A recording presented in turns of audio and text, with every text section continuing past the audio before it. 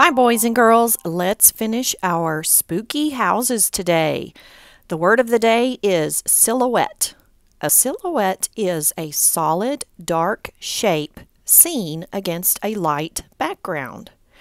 So to create our silhouette, you're going to take your coffee filter and place it on your drawing that's in your sketchbook. You should be able to see right through it. If you need to, you can use a tiny little piece of tape at the top, and I'm talking really tiny piece of tape at the bottom to hold it in place. When it's right where you want it, then you're going to start tracing all of the lines that are on your drawing.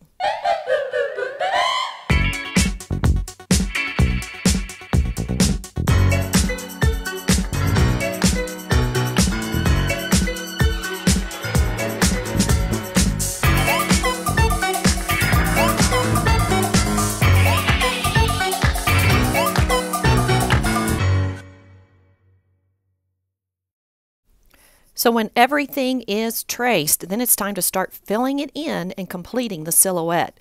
See all these lines that are on the inside of the shape? Those lines will all get covered. They will all disappear when they are covered with black. So I have 3 sizes of Sharpies, large, medium, and small. So you use whatever marker you think is appropriate to fill in your silhouette.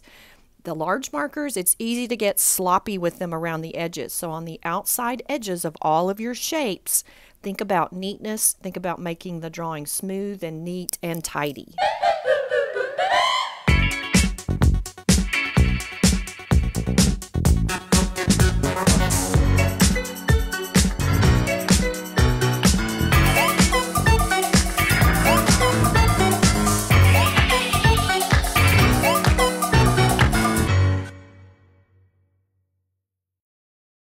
So the last and final step is to add whatever details you can to make your drawing as interesting as possible.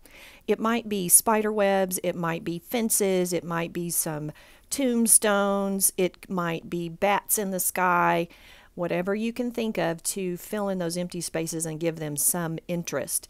Make sure you have tidied up all of your lines as much as you can, making them as neat as possible.